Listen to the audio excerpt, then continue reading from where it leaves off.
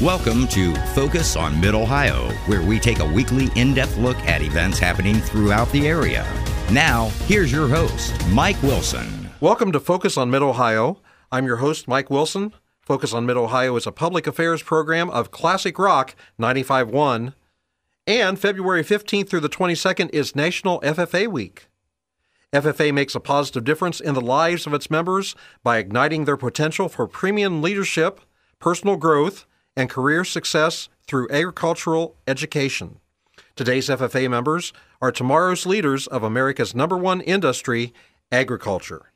In the studio today are members of the Gilead Christian School, FFA, along with their leader, Mrs. Ellie Nixt. And I'm going to ask each of you to come up to the microphone and tell me who you are and what your office is in the FFA. And we'll start with the president. My name's Derek Goodman, and I'm the president. My name's Preston Chilcote, and I'm the vice president. My name is Eric Gray, and I'm the treasurer. My name's Austin Yake, and I'm the parliamentarian. My name is Justin Jones, and I'm the chaplain. And we're going to start off, I believe Mrs. Nixt is going to field this subject about the organization of the FFA. Actually, FFA began as a congressional act. The Smith-Hughes Act in 1917 provided for vocational education, especially in agriculture. And as it rolled out, there was a need for agriculture education and more interest in that. So by 1928, the youth of America engaged in agriculture education organized, and the first national convention was held in Kansas City. From there, it has progressed over 85 years and with many achievements and also involvement of women along with the young men in the organization. And we're very proud to have a chapter at Gilead Christian High School. Well, next we're going to hear from Eric Gray when he talks about National FFA Week. Each year, FFA chapters around the country celebrate National FFA Week. The week-long tradition began in 1947 when the National FFA Board of Directors designated the week of George Washington's birthday as National FFA Week in recognition of his legacy as an agriculturist and farmer. The first National FFA Week was held in 1948. Today, FFA Week always runs Saturday to Saturday and encompasses February 22nd, Washington's birthday. Very good, Eric. Mrs. Nixt, you want to tell us about Representative, is it Bucci? Yes, Bucci, and it's from Darke County, I believe. He's a state legislator and has taken a real interest in expanding upon 4-H and FFA in Ohio schools. He has established an initiative for Cincinnati and Cleveland inner city to develop FFA programs and agriculture education. So it's kind of exciting. There are 80,000 jobs unfilled in Ohio, many of them in the agricultural industry, and we need good workers for those. Civilization is a division of labor where everyone has something to offer. The breakdown is when there is not enough people to fill the jobs. So education for our youth should make a difference. It will teach them how to give and how to contribute. Very well said. Austin Yake is going to share with us now about the Gilead Christian FFA. We elected our officers at the Morrow County Fair around August, and we received our charter from the National FFA in September. We also attended the Green Hand Conference in Versailles, Ohio, which we learned more about the FFA and met a lot of other FFA chapters along with the conference. October 30th, which was the same day as the 85th National FFA Convention, we did a ceremony at our school receiving our FFA jackets during school. Okay. And Preston Chilcote is going to tell us what a CDE is, and tell us a little bit about that. Okay, so a CDE is a career development event. And so for our CDEs, we did forestry judging and soil judging. And our soil judging was held at Headwaters, and it was this District 6 soil judging. And then from there, we were able to advance on to the state judging, which was in Linden, Ohio. And then for forestry judging, that was held at Headwaters. And from there, we advanced on to the state forestry judging, which was held at Hocking College. All right. And what about in March? What's happening in March? An invitational? In March, we will participate in an invitational, which will give us experience in equine management, dairy cattle, wildlife management, and agronomy. Okay. As well as nature interpretation, general livestock, poultry, milk, and dairy products quality. Okay, Justin Jones is going to share with us about Food for Thought grant and the Food for Thought grant and program. And Justin is coming to the mic. Okay, on the 17th of December, we went to the Farm Science Review, and we walked around for a while. And we walked into a booth, and we were handed a pamphlet by one of the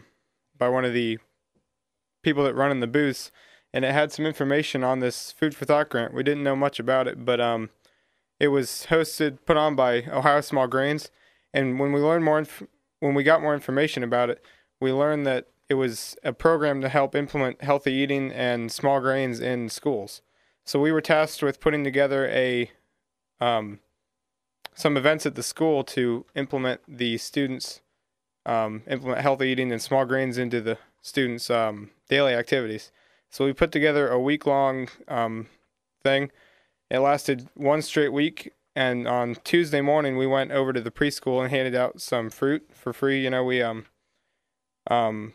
implemented new fruit that we didn't think that they would have tried before, like grapefruit and pineapples and oranges. And we also made homemade granola bars, healthy granola bars for them to try. And we had 2 buckets, one that said yes with green coloring on the front and one that said no with red coloring on the front. And they were supposed to vote on what they liked best. We gave them little cards that had the name of the fruit on it, and they were to just put the name in the bucket to tell if they liked it or not. And it was kind of funny watching them taste the grapefruit, because some of them thought it was lemon. You know, they're preschoolers. Their imaginations ran wild with that. And some of their faces were pretty surprised when they figured out that it didn't taste as good as they thought it would. And then on Tuesday afternoon, we had packaged snacks for the high school students to take for a snack after school. And we encouraged them to read the labels on the back to check out, you know, the carbohydrates and the fats and proteins and everything, all the major nutrients in the food, to compare different foods with how healthy they may be for your nutrition needs. And on Wednesday morning, we hosted a yogurt parfait for the students to come in at 7:30, a half an hour before school started, to get a free breakfast. We had some more homemade granola, and we had some fruit that we had there for their yogurt in the morning. And a number of students came and participated, and they enjoyed it a lot. It was pretty good. I had some too. So Thursday afternoon, we went over to the elementary school, and we hosted a snack food science fair. What it was, each member of the FFA had we each picked a topic to represent to the elementary school students. Like I did water and the importance of drinking water throughout your day. I know some people did smoothies and how you can make healthy smoothies to get some better nutrients into your diet. And so each FFA member had their own board that we set up for the students to see. And we have a Ag Explore class 2, and they paired up in groups of 2 to present their boards and make their boards together. And so that turned out pretty well. We had note cards for the students to take home. They put them on a little binder ring to take home so that they could help remember. It had a picture and just a little bit of information from each board that was set up to inform them, help them to remember about what they learned and show their parents maybe even if they wanted to. Okay, very good. And there's a program that you're working on right now. I believe you got a grant for something called Nutrients for Life. Who'd like to share on that? Oh, Derek, okay. Well, along with the Food for Thought grant this year, we got to have the opportunity to do this Nutrients for Life grant, which is called the Nutrients for Life Helping Communities Grow grant. And it's administered to FFA chapters all around Ohio. And a little thing that they put together says, we believe agricultural education should be taught in every classroom, and we value the relationships we have with FFA chapters across this country. The Nutrients for Life Foundation is an education foundation dedicated to fertilizer education, with a host of scientifically based plant and soil science resources. Nutrients for Life works with teachers and students in grades K through 12, although the majority of our resources are used in general science classrooms. We have a unique program helping communities grow that is offered to FFA members only.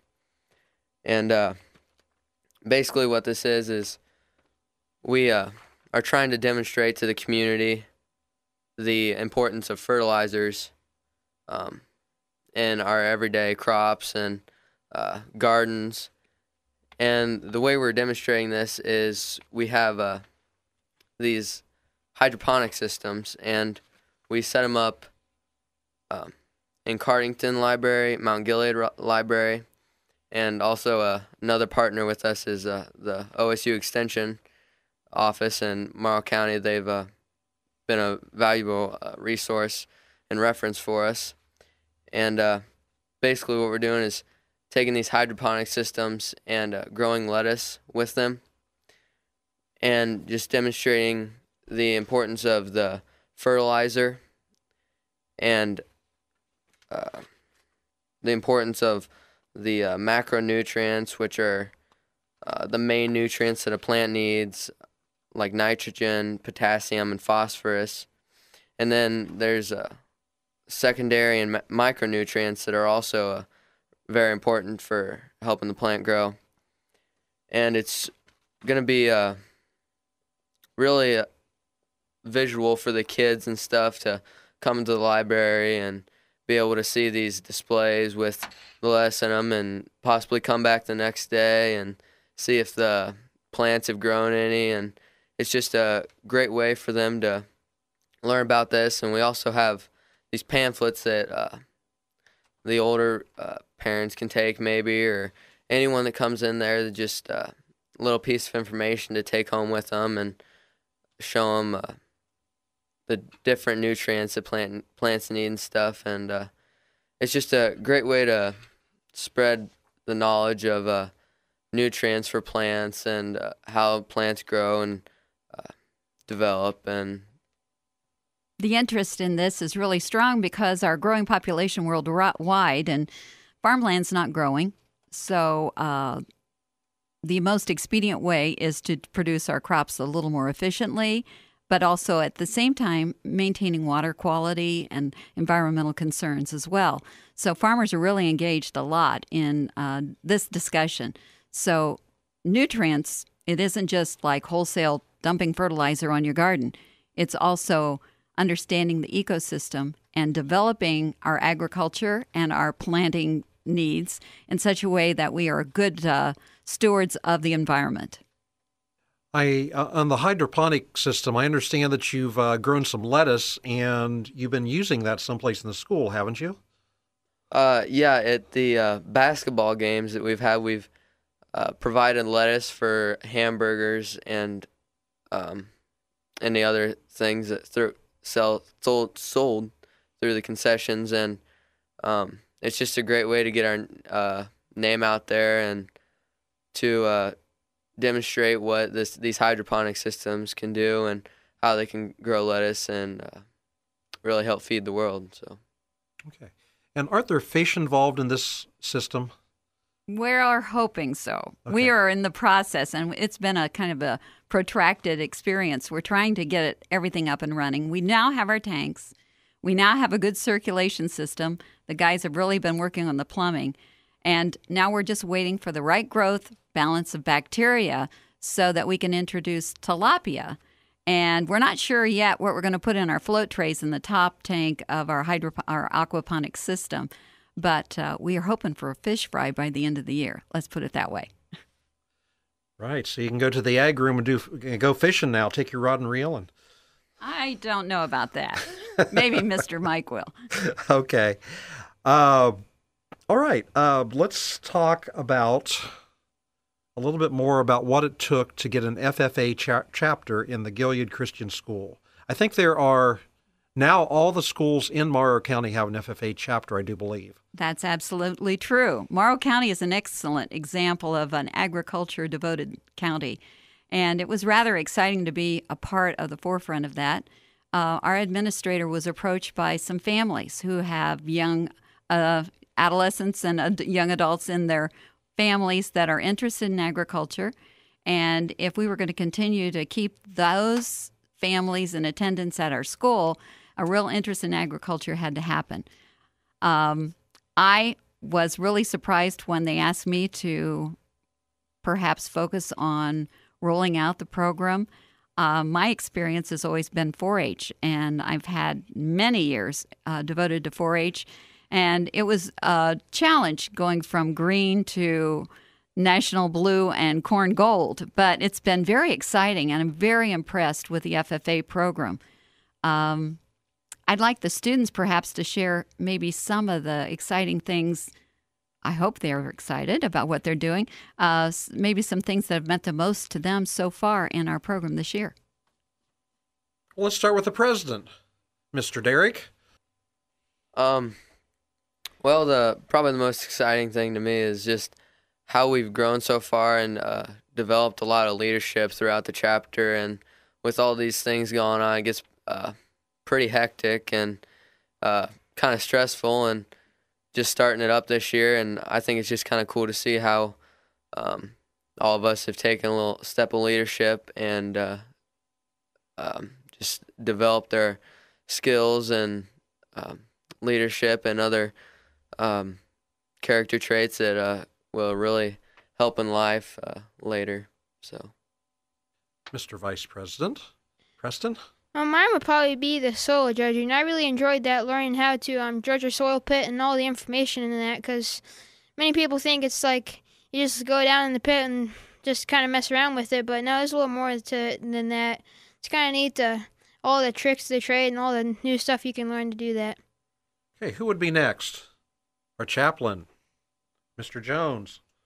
My favorite experience was probably going to the soil judging and getting to go down in the pits and get dirty and learn how to judge soil, and then the car at home, stop and eat, and just having a good time out of school on a field trip where we got to learn about the soil.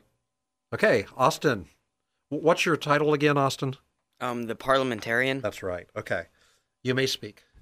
Probably one of my favorite experiences with the FFA is going to all the different conferences and seeing other FFA chapters that have been doing this for a long time, because a lot of my friends through 4-H and sports activities are in other schools' FFA programs, so it's fun to see them and like talk to them and see what they've been doing throughout the years and seeing what they've been doing in their sports programs and with the FFA. And we have Mr. Eric Gray. And what's your title again, Eric? The treasurer. Treasurer. The money is important. They all better be nice to you. Right? Yeah. Okay. My favorite experience so far is just how much we've learned from the FFA in agriculture. And yeah, we've just learned so much from Mrs. Nixt and past teachers. Oh, okay. What would you like to add, Mrs. Nixt? Well, I would say that I'm learning from them. There isn't a day goes by that they don't show me something that they've learned perhaps at home or in 4-H and share that wisdom with me. So it's a real interchange. It's a very dynamic relationship in the agriculture classroom. And believe me, there are many teachers, and they aren't all Mrs. Nixt. Now, do you do any woodworking, things like that in your chapter? Well, last year we took a woodworking unit in the spring, and I think we did it over a course of 6 or 8 weeks, something like that. And it was a great hands-on experience, and that's what's so great about FFA, with all the hands-on things that you can do and not just sit in a classroom all day and look at a board or something, but you can really get hands-on with like this woodworking that we did, and we're thinking about having a plumbing unit and possibly a little bit of welding also, and it's just kind of exciting to see what we'll do next. So, wow. The facilities manager at your building could probably use your help with those things. Just guessing, but okay. Have you all decided what your project's going to be for the fair this year? I'm sure you have. Looks like Preston's coming up first. Okay, so for this upcoming fair, I'm going to be taking a feeder calf and 2 steers this year. And I will be also taking a welding project. And I'm really looking forward to the fair this year, so... Somebody else share what you're going to take to the fair. Come on, Eric. This year, I'll be taking 2 market hogs to the fair. Okay, next. Austin. This year I'll be taking a beef feeder and possibly 1 to 2 pigs through the FFA as a CDE, which Derek has already previously mentioned what a CDE is. Derek. Well, this year I'll probably be taking a steer and also a feeder calf, along with maybe a side project like welding or woodworking again. So, yeah. And we also have some FFA members who have not previously shown at the fair. The ones that have spoken so far have been involved in 4-H. So we have another component to the agriculture education program. Besides education and FFA, there's also a project known as Supervised Agricultural Experience. And that is a plan that each FFA member will engage in developing some kind of a program of either placement, an entrepreneurship, research, or an exploration into a career that is ag-related. And Justin Jones, I've encouraged, since he has not been at the Morrow County Fair as an exhibitor through 4-H, but his dad is very much engaged in communications. I have suggested to him that he expand upon his knowledge of looking over his dad's shoulder and maybe using that as an SAE. Do you want to tell us a little bit about what you've done so far, Justin? Yeah, sure. My dad has his own video business that he's started up, so I've been helping him with that. And when this whole topic of SAEs came up, when it was time to pick our SAEs, I had a couple options, and when I finally got down to writing my paper about my SAE plan, when I finally laid out the plan, I chose to put my dad's video business on there because I work for him as a videographer, and I help him set up and tear down and stuff. And we've actually done videos for the Food for Thought grant, and we're working on that one right now to kind of help other people see what we've done in the program, because a video is a lot easier to watch than read a whole long paper or listen to someone talk for a whole long time. So it just makes it a lot easier to present our projects to people, being able to have a video of what we've done. Okay. That looks like it'll work hand in hand with the ag program. That's wonderful. As far as events coming up in the very near future, the Ohio FFA Convention's just around the corner. It will be in early May, and we will have the opportunity to share what we've done in our Food for Thought grant at the Ohio FFA Convention, and along with 9 other schools who were selected to be grant recipients of a working grant and give our presentations there. So it'll be exciting to be such a young chapter and be able to share what we've learned. Then National FFA Convention. Can you believe it is coming up October 29th to November 1st? However, this past week I was at a district FFA meeting in Columbus, and the advisors said to me, "Have you got your reservations for National FFA Convention?" Well, I looked like a deer in the headlights and thought, I better go back and talk to the students about what we need to be doing. So obviously we're going to be bringing the parents and students together to discuss the costs and the plans for that event, which will be very exciting, our first national convention. Okay, so it's really a big deal that the school the size of Gilead Christian actually has an FFA. That's quite an achievement.